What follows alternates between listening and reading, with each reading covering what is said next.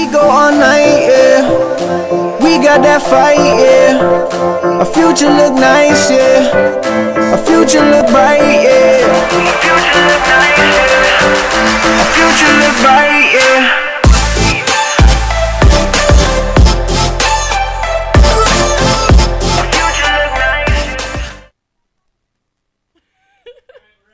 Okay, I'm ready too. I'll let you know.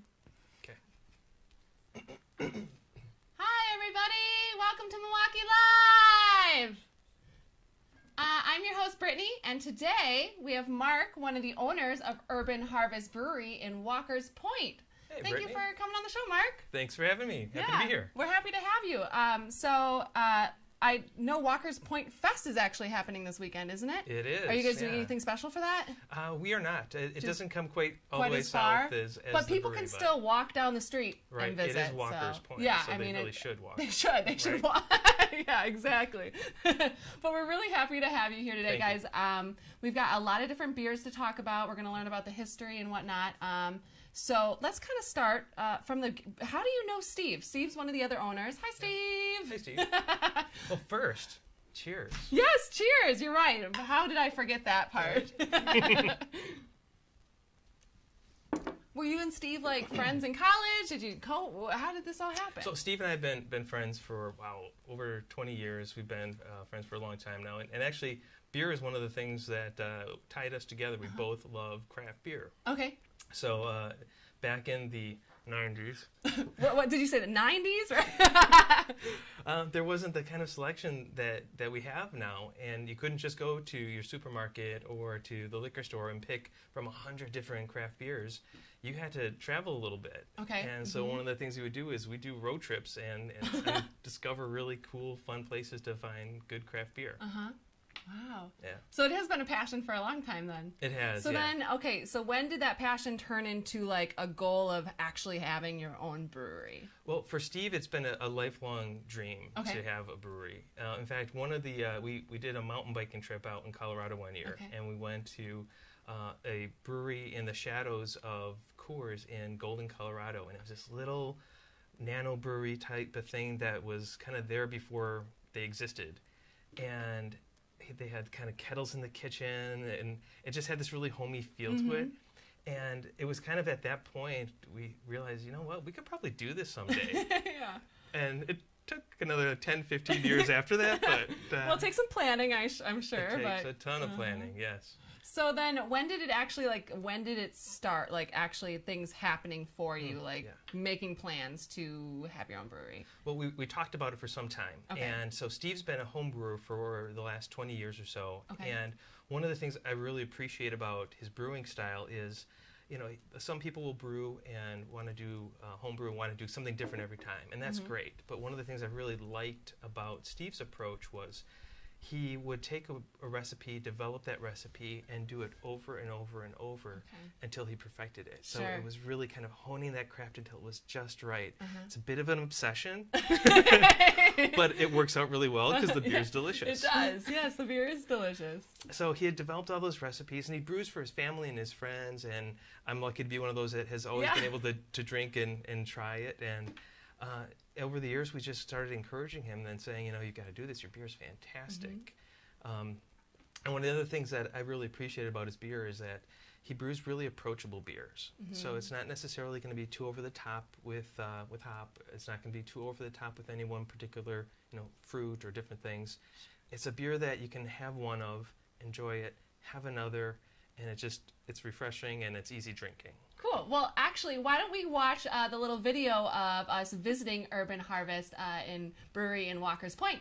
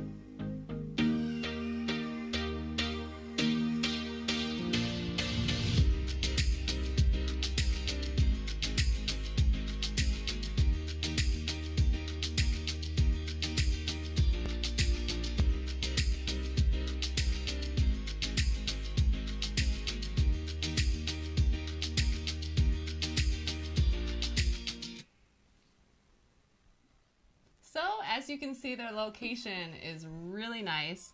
Right on Walker's Point on 5th Street. What is the actual address? 1024. 1024 South 5th Street. South 5th Street. So yeah, you saw how beautiful of a location that is. I love all the wood and the feel of that space. I like what you guys did with it too, because it was a little different. You kind of rearranged some things. We did. A lot of walls came down. Yeah, but it's a really nice location and definitely special for that area too. Right. So. Yeah, when we took the space over, it did not look like it looks. In fact, the south side of 5th Street, the year after we signed the lease, was reconstructed. So our first year of operations, we were going through some pretty serious road construction. But yeah, I remember that stuff going on. Well, so do I. Oh, it was such a great time for you, Awesome. right? Really wonderful time having to deal with all that construction. Yeah, but now it's pretty much over, and it is really nice. It looks yeah, fantastic. the sidewalks are nice, and the plus city now, did a great job. Yeah, now you can put tables out there to sit at, Yep. and that's nice too outside, especially on a nice day like this. Right. You guys, I'm sure everybody's sitting outside.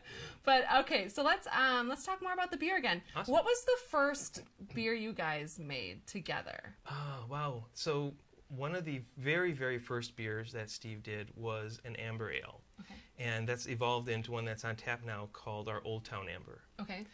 In addition, we have, I would say maybe our Black Puppy would probably be one of our kind of older type of recipes as well.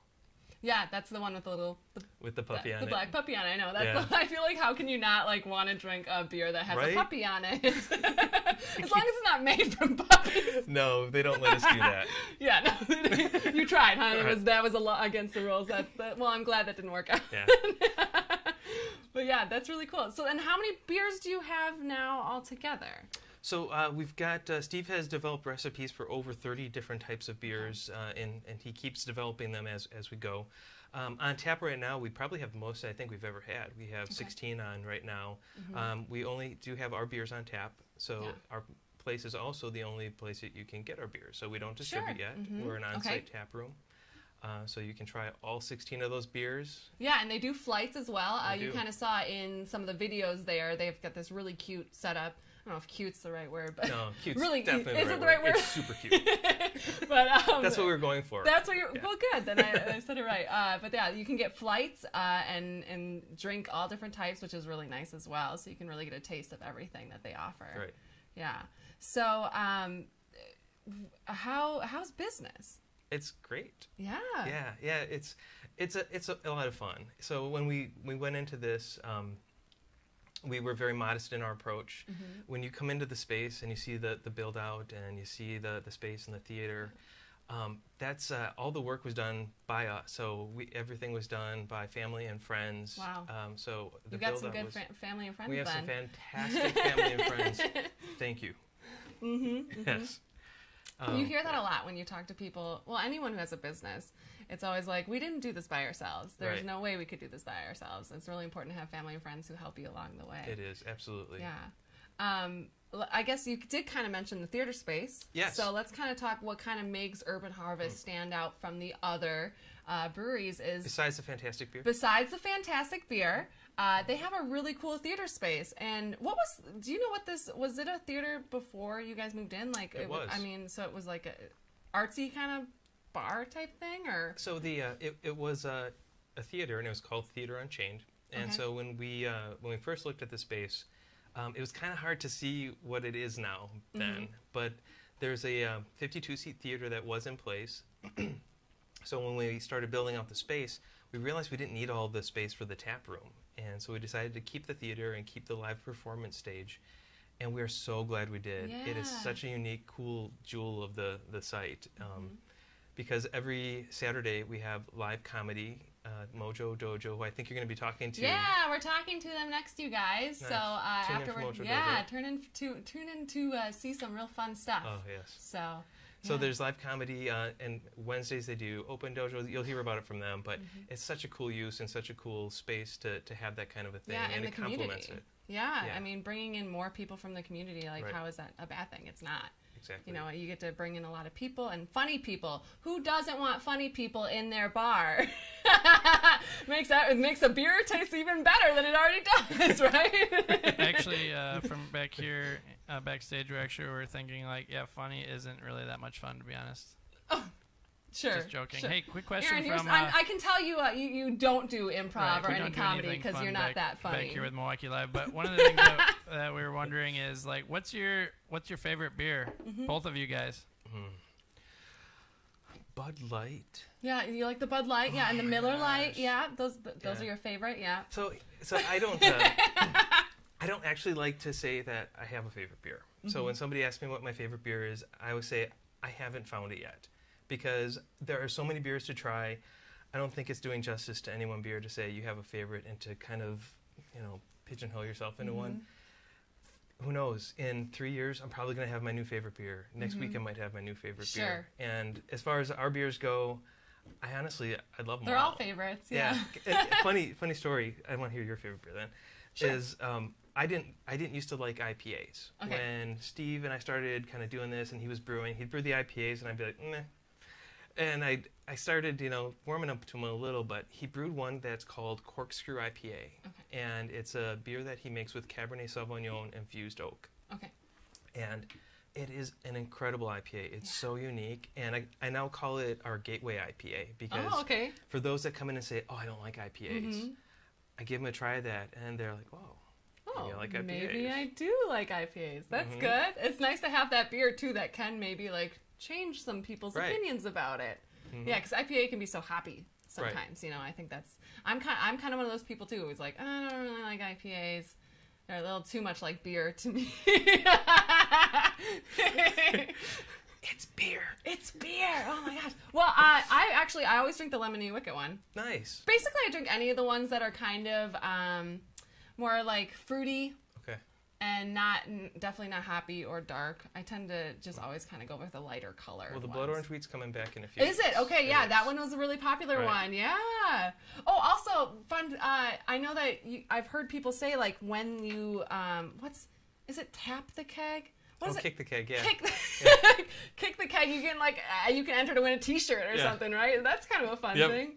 Yeah. Nobody likes to see their beer half full, so it's something we do to put some smiles on faces and say, you can win something. Yeah, I'm sorry I can't give you any more, but now you can, possibly have a t-shirt. Right. Hey, another quick question actually from Joel, one of the Facebook viewers, was saying,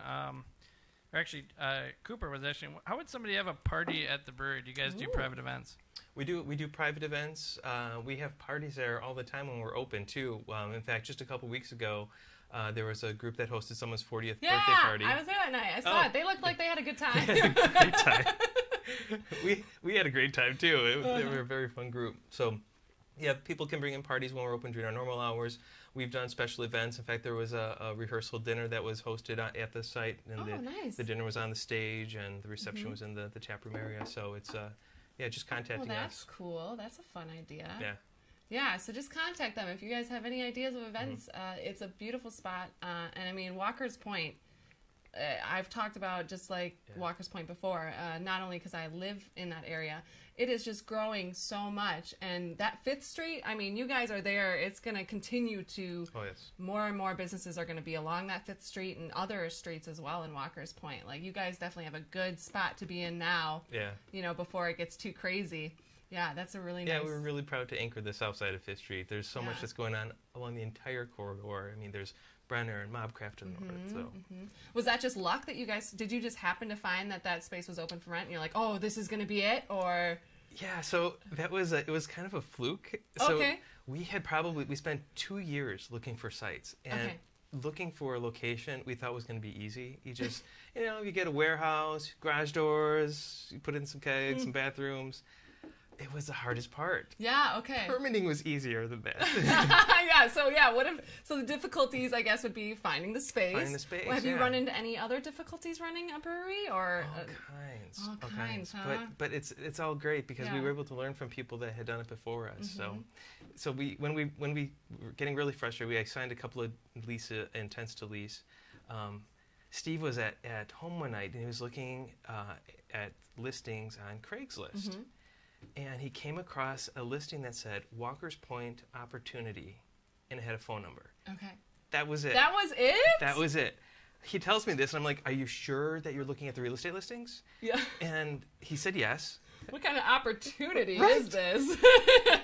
And so he went and he looked at the space, and it was the current space that Yeah. we're in. And I'm so glad he did. It turned out fantastic. We have a fantastic landlord. She's incredible, and we love the space. Good. So what makes you so happy about owning a brewery? Like, what is it that really feeds your soul and your passion about having this? So I love interacting with people, and I love trying to find beers that they like. Craft beer is a passion for me. It's a passion for Steve. And one of the greatest joys is having somebody come in and try a beer, maybe not be sure about it, and then I can just ask them a couple questions and to find that right beer that they might enjoy, and expose them to whole new different kinds of flavors. And I really enjoy the interaction with people. I enjoy the ability to share really what we do. That's great. Yeah, because I know that every time I've gone up and tried a different beer, you guys are very generous in your samples as well. Like, Yes. I'm not sure if I'm going to like that one. Can I try that one and that one and that one? Yep. You know, like, and you let us kind of figure out what is going to be the right beer for who you are. Exactly. It's like a candy store for grown-ups. Yeah. Quick question from a YouTube viewer. What are the mugs? It looks like coffee mugs. Ah, I asked about it's that. not coffee. Those are for our mug club. So when we started the brewery, we do a mug club. So we have 50 inaugural members. So because we started midway through How the do you year, become a member? What is that? What is the process? it was first come first serve initially, and the mug club sold out. So we'll renew it every year. So if people are interested, we have a waiting list for next year, and they can sign up for the waiting list. And so when you come in, you get to drink out of that mug. You get money off. You get all kinds of merchandise and extras along with it as well. Okay, because I definitely think I can. I mean, I'm there a lot because not because I have a drinking problem, but because we'll be you guys. I don't have that, but because I do the improv comedy Mojo Dojo in that theater space that they have, and I definitely know. I can picture a couple faces that I'm sure are part of that mug club. There's just definitely this one guy that I feel like I see there all the time. I don't know how to describe him, but I've even seen him wearing a T-shirt. So now I'm kind of like, it's Pancho. you think so? He's kind of like he's a larger guy. Yeah. You know, he's got he's got some presence. Brittany, are you a member of the mug club? I am not. I'm gonna have to go on the waiting list. Every time the viewers see you, they're saying that you're drinking. No, something. that is false. It's just one of the benefits of the show, I think, is basically what it is. So Pancho, I'm glad you mentioned him. Pancho is one of our neighbors. And so what was really important to Steve and I when we found a space and we found a location was being part of the neighborhood, being part of the community, getting to know our neighbors. And we have the most incredible neighbors. We love our neighbors. We love the community that we're in. We love the businesses that are around us. We just feel like we're in such this fortunate situation to be around all these great people. And so truly, it's a great experience. Good. Is there anything else you want to talk about that I haven't? Is there any? We got one more question. Oh, yeah, perfect. What's the weirdest beer you guys have ever made? Ooh, the weirdest. Oh, boy. So I don't know about weird, but one of the beers that I enjoy the most is one that we call Chocolate Whiskey Imperial Stout. Okay. And it's just this really big, really rich beer. We did it for Black Friday last year. Okay. And then kind of another unique thing that we do is we do an espresso amber. So one of the things that we both really enjoy, Steve and I love espresso beers, but when we were trying them, they were always stouts or porters, and we wanted an espresso beer we could enjoy in the summer. So Steve started playing with recipes, and he developed this espresso amber that's this really light, refreshing, not heavy coffee beer, and I absolutely love that beer. It's like an iced coffee in a glass. Really? You can have it in the morning. Is that one on the menu right now? It is. I should probably Get there try that now. one. Get there now. Hurry, everyone. But I'm going to probably have one on Saturday since I'll be there on Saturdays. And so will you be. I But will be too. are there any other questions that people are posting about? I think that's it for now. Everyone's I think they said they've run off to the brewery to get some drinks. So. Yeah, is there anything else you want to touch on? Any events coming up? Or We do have our second annual Oktoberfest coming up on October 14th. We call it our Octo Harvest. Okay. And in fact, I know you had Cooper from Wicked Urban Grill Yeah, on. yeah, we did. Hi, Cooper. We love Cooper. Hey, Cooper. Yeah, Yeah, Cooper literally just commented and said he made a dessert with that Imperial Stout beer that you guys are talking about. Yeah. Cooper makes some incredibly awesome stuff, and he's coming back for our Octo Harvest on the 14th, so we're excited about that. Well, great. That's exciting for you. Well, thank you, Mark, for coming on this show. Thank you, I really Brittany. appreciate it, you guys. Thanks. So stay tuned. So, you know, we talked about how they have a theater space and that Mojo Dojo Comedy does all types of improv shows, even comedy sketch shows. So we're going to actually have James Boland, who is the artistic director of Mojo Dojo Company, a comedy company, and he's going to be on and to answer any questions. So if you've ever thought about doing improv or any kind of comedy, or you like to have like a date night, I mean, it's perfect for date nights. Friday, Saturday, they have it, and they've been doing so well for you guys. I mean, they've been selling out their shows, so it's a lot of funny stuff. And are you asking me? Is that what this is about? Yeah, are you busy on Saturday? Well, we're super excited. Thank you so much for being on the show. I appreciate it. And yeah, stay tuned for Mojo Dojo. They'll be on in probably like 10 minutes. So we'll see you next. Bye, guys. Bye. We go all night, yeah. We got that fight, yeah. Our future look nice, yeah. Our future look bright, yeah.